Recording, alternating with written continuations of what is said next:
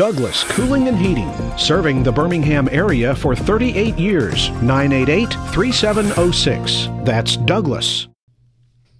Hey, I'm James Spann. This is the afternoon edition of the Weather Xtreme video. This is for Tuesday, the 21st day of December. Christmas just around the corner, and everybody's buzzing about snowflakes on Christmas. Could we see some around here? Well, hey, it's not carved in stone at all. In fact, it's a pretty tricky forecast. Let's go right to the Skycam network this afternoon. We'll talk about it. First off, the view coming from Trussville.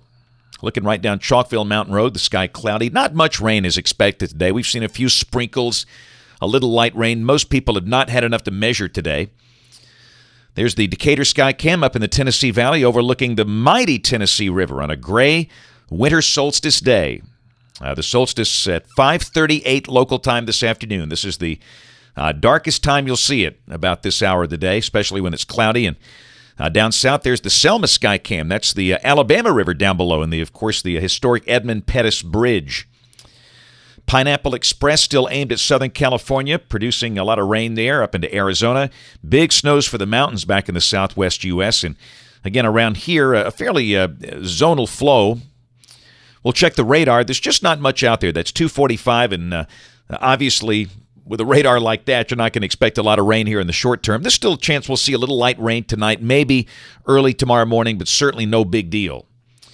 Temperatures a little warmer than forecast to the south and west. Look at Tuscaloosa soaring to 66 today, way above guidance. Anniston at 55. That's below our forecast high. We'd mentioned upper 50s today, and Birmingham sitting at 61. And around the nation, still awfully cold at the north. Looks like it's about 2 degrees up in northeast Montana, teens down into South Dakota, and that air will want to be dropping south, and we're going to feel it Christmas Day. Forget the snowflakes. It's going to turn cold this weekend. That's certainly one of the big weather headlines we got coming up. If you're traveling, there's the watch warning map. We've got winter weather issues out west. Again, the mountains are slammed in Colorado and Utah. You know that. Flash flood watches for parts of the Southwest. That includes Las Vegas, Los Angeles, San Diego. And a winter storm watch up for the mountains of Arizona. That's mainly for elevations out there above 6,500 feet tomorrow night. And we'll check the QPF chart. Overall precipitation for the nation for the next 5 days, suggesting rainfall amounts of about 1/2 inch here. And the big numbers, of course, are out west. All right, let's take a look. The 12Z GFS Global Forecast System. This is valid at noon tomorrow, noon Wednesday. About 18,000 feet up. The pressure level is at 500 millibars. And again, you can see we've got that big trough back in the western states, setting the stage for very unsettled weather and wild weather for California, Arizona, with flooding and mountain snows out there. And down below that, around here, it still looks kind of cloudy-ish and maybe some light rain in spots in the morning. Not totally convinced we see a lot of sun tomorrow. You know, we've been pretty optimistic and we've been forecasting some clearing by afternoon, but I don't know if that's going to happen. Go to Thursday. That looks like a nice day. That should be mostly sunny and pleasant with a high in the 50s. Latest guidance coming in actually closer to 50. The GFS at 50 and the NAM at 48, so it could be a cooler day. And Friday, Christmas Eve. Here's your trough, Vortmax over the Red River.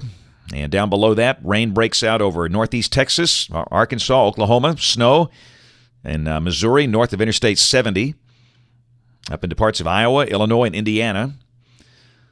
And we'll go to Saturday morning at 6 o'clock. Hey, Christmas morning. About the time, well, I know a lot of kids that get up way before 6 o'clock to hit the Christmas tree, but this is 6 a.m. local time.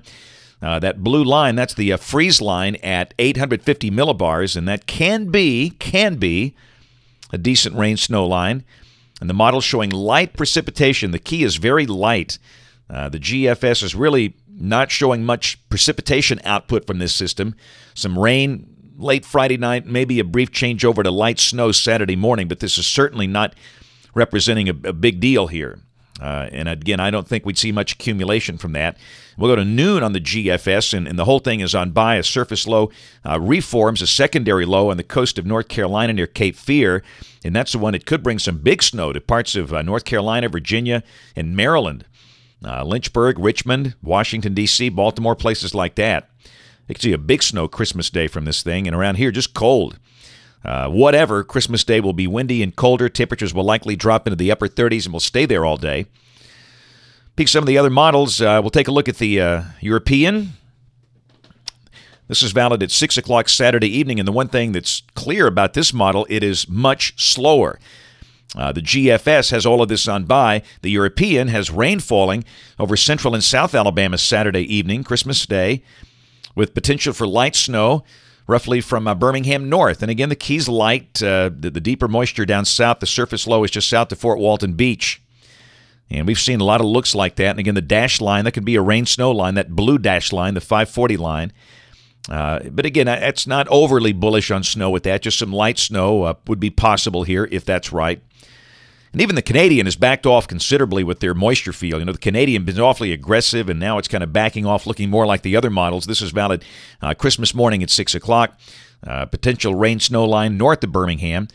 And again, a bit of light snow around the Tennessee Valley with some light rain down to the south. So the Canadian coming in line really with the other models. So I would say there's not a whole lot to be excited about here. Could there be some snow for North Alabama? Absolutely.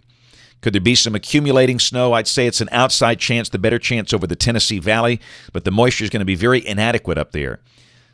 So we're not going to adjust the forecast a whole lot based on this. And just for fun, the Japanese, the JMA, this is always way too aggressive.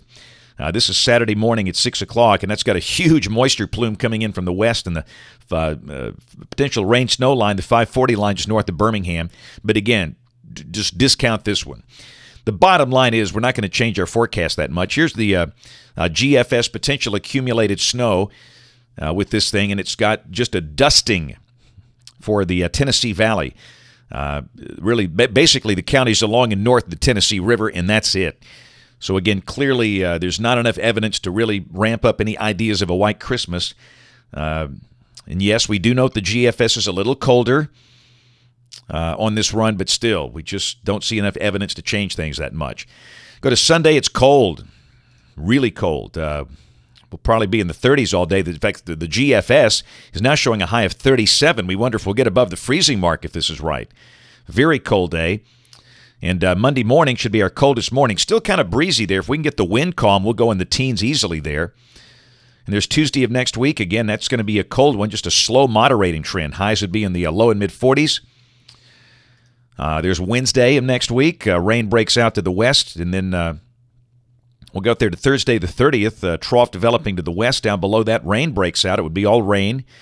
And then New Year's Eve, Friday the 31st of December. Got a surface low down around Tallahassee, but no cold air this time. The cold air way up north. And remember, with a pattern change, that's more like it. And then on the 1st, the New Year's Day, on that system is by. It turns a little colder, but again, the really cold air holds north of here. And with the NAO, the North Atlantic Oscillation, going positive, the idea of a pattern change is very real, which will make it harder for the cold air to get down in here. And the end of the forecast on the 6th of January, again, that's very in line with a positive NAO. The trough is out west. We've got ridging over Florida, and that would suggest no cold air at all here. So this operational run of the GFS is certainly in line with the teleconnections we're seeing for early next year, trending milder, at least temporarily. That's it for the Weather Xtreme video today. We'll have notes on the blog. The next video here by 7 o'clock tomorrow morning. And if you're local to us, we invite you to watch us on television this evening, ABC 3340 in Birmingham at 5, 6, and 10. Thanks for watching. Have a great evening, and God bless. Each day, there are new stories to tell about the people who live here and the place we call home. All of the faces that I see, all of the places close to me, they're all part of all the best things about home. Sharing your stories on ABC 3340, Alabama's news leader.